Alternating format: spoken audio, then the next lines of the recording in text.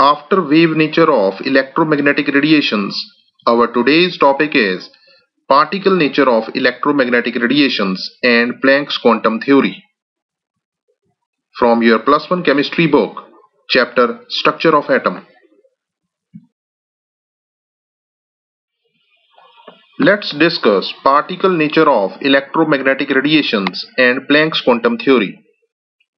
Electromagnetic wave theory believed in continuous generation of energy. It could not explain the phenomena such as black body radiation and photoelectric effect. So students, first of all, let's discuss black body radiation. An ideal black body is a perfect absorber and perfect emitter. Thus, an ideal body which emits and absorbs radiations of all wavelengths or frequencies is called black body, and the radiations emitted by this body is called black body radiations. For example, a hollow sphere blackened from inside and having a pinhole. Any radiation that enters through the small hole is reflected repeatedly until total energy is absorbed.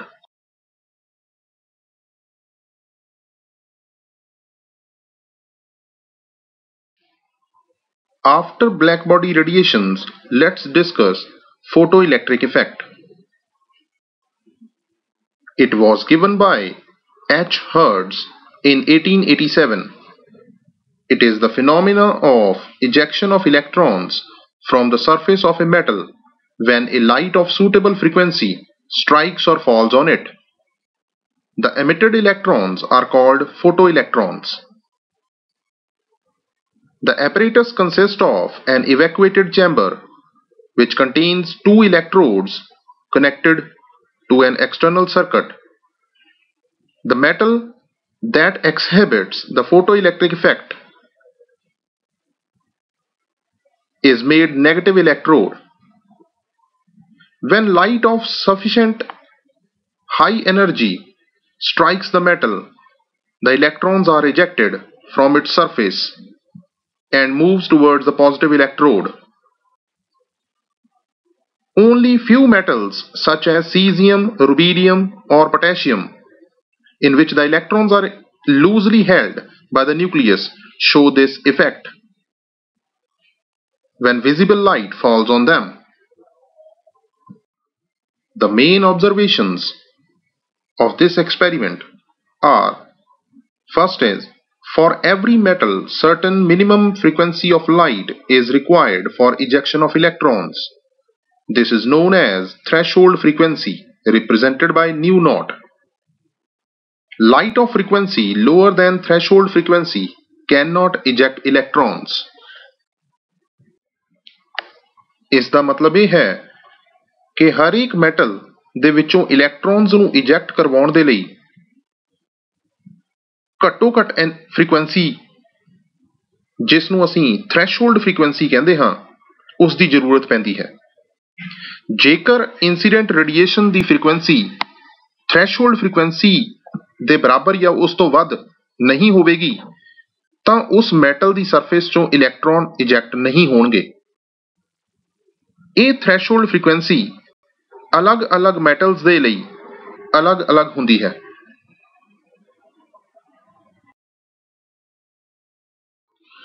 Second observation is the kinetic energy of electrons is directly proportional to the frequency of the incident radiation and is independent of its intensity. Third is the number of electrons ejected per second from the metal surface depends upon the intensity or brightness of incident radiation. So ਬੱਚਿਓ, ਜਿਹੜੇ ਇਲੈਕਟ੍ਰॉन्स metal surface ਤੋਂ ਨਿਕਲਦੇ ਹਨ, ਉਹਨਾਂ ਦੀ kinetic energy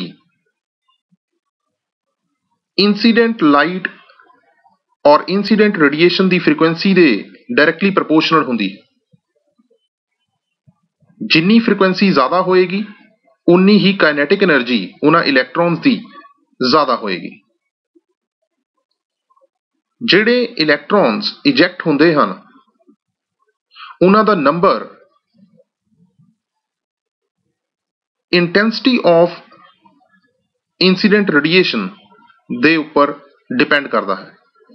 ਜਿੰਨੀ intensity ਜ਼ਿਆਦਾ ਹੋਏਗੀ ਉਨੇ ਹੀ ਨੰਬਰ ਆਫ ਇਲੈਕਟ੍ਰॉन्स ejected ਵੱਧ ਹੋਣਗੇ। The variation of kinetic energy of photoelectrons with frequency of absorbed photons is shown by graphs. It is clear from graph A that for ejection of electrons, the frequency of light nu used must be greater than threshold frequency nu naught,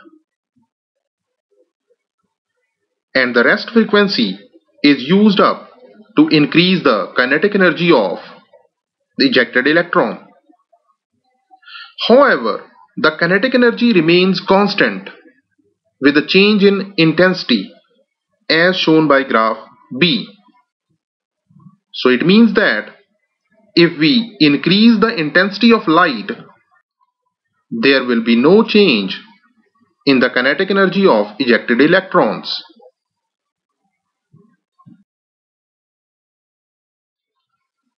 So our next topic is Planck's quantum theory of radiation. Max Planck in 1901 gave a theory known as quantum theory of radiation. The main features of this theory are: first is energy is not emitted or absorbed continuously but discontinuously in the form of small packets of energy called quanta. In case of light, it is called photon. ਬੱਚਿਓ Max Planck ਨੇ ਇਹ ਗੱਲ ਕਹੀ ਕਿ ਜਿਹੜੀ energy ਸੂਰਜ ਤੋਂ ਸਾਡੇ ਤੱਕ ਆਉਂਦੀ ਹੈ ਉਹ એનર્ਜੀ ਕੰਟੀਨਿਊਸਲੀ ਨਹੀਂ ਆ ਰਹੀ, ਉਹ ਸਾਡੇ ਤੱਕ ਡਿਸਕੰਟੀਨਿਊਸਲੀ ਪਹੁੰਚਦੀ ਹੈ ਇਨ ਦਾ ਫਾਰਮ ਆਫ ਸਮਾਲ ਪੈਕਟਸ, ਜਿਸ ਨੂੰ ਅਸੀਂ ਕੁਆਂਟਾ ਕਹਿ ਦਿੰਦੇ ਹਾਂ। ਲਾਈਟ ਦੇ ਕੇਸ ਦੇ ਵਿੱਚ ਉਸ ਨੂੰ ਅਸੀਂ ਫੋਟੋਨ ਕਹਿੰਦੇ ਹਾਂ। Second is energy associated with one quantum of radiation is proportional to the frequency of light. So E is proportional to nu, or we can say E is equal to h nu. Let it be equation number 1. Here h is the proportionality constant known as Planck's constant, and its value is 6.626 into 10 raised to power minus 34 joule seconds. Third feature is the total amount of energy will be the whole number multiple of the quantum, that is E is equal to nh nu, where n is an integer having value 1, 2, 3 and so on. As we know, nu is equal to c upon lambda. By putting this value in equation number 2, we get E is equal to nhc upon lambda. So if the number of photons n is Na, that is Avogadro number, or 1 mole of photons, then the energy is called 1 Einstein of energy.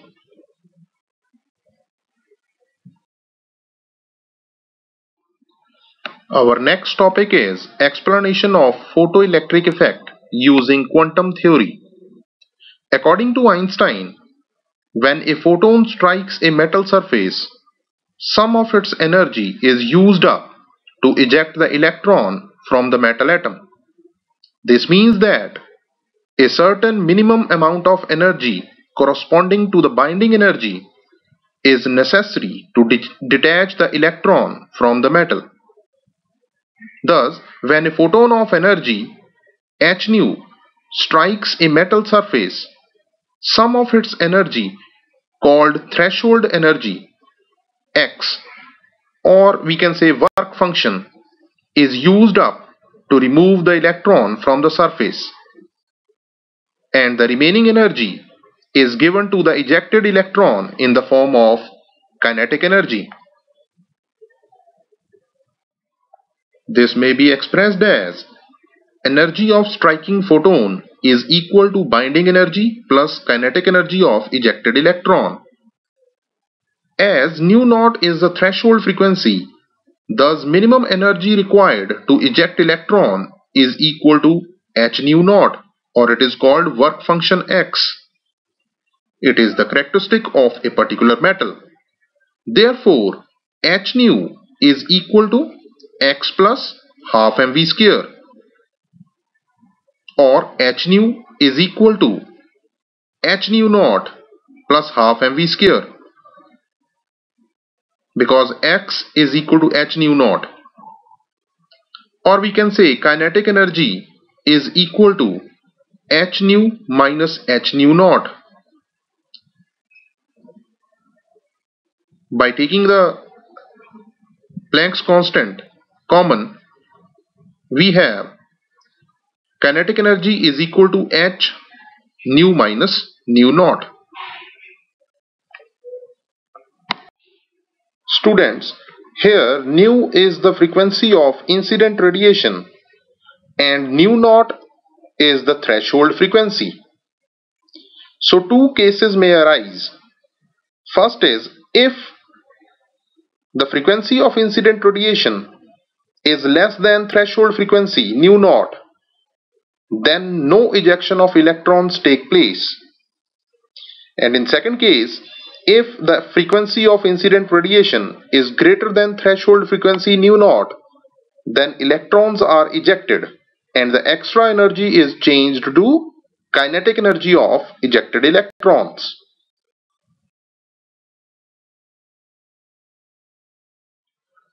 So students, after all this discussion, it was concluded that light has been regarded as waves to explain the phenomena of reflection, refraction, diffraction, etc. However, in order to explain the black body radiation and photoelectric effect, Einstein regarded the light as tiny particles called photons. In other words, light behaves like waves as well as like particles. Such a wave-like and particle-like nature of radiations is known as dual nature of radiation.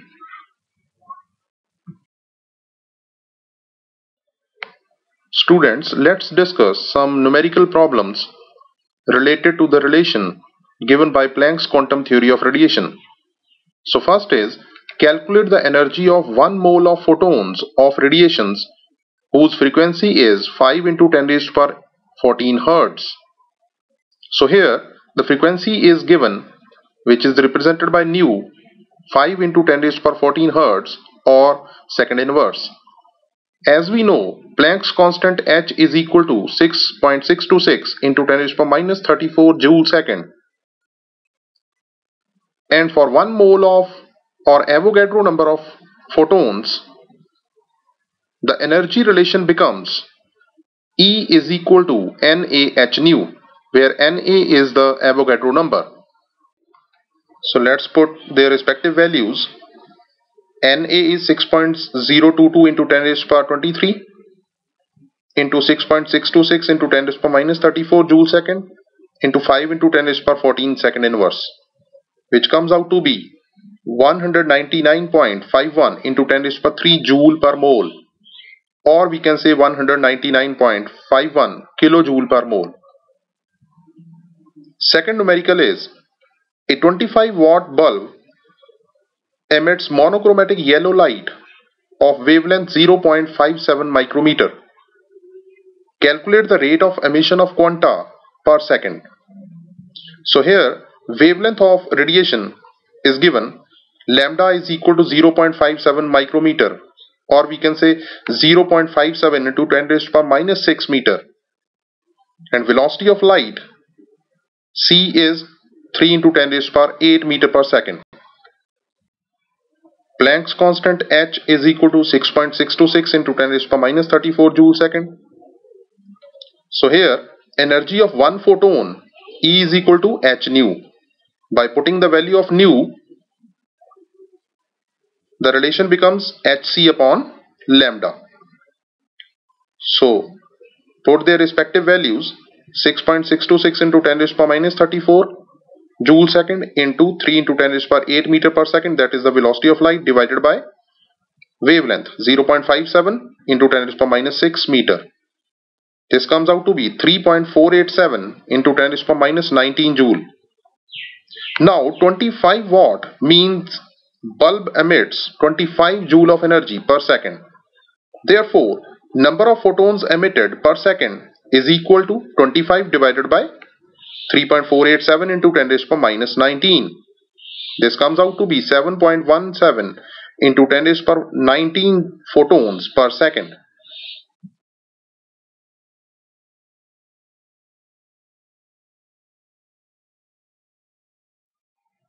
If you like this video, please subscribe my channel and click the bell icon for further updates. Thanks for watching.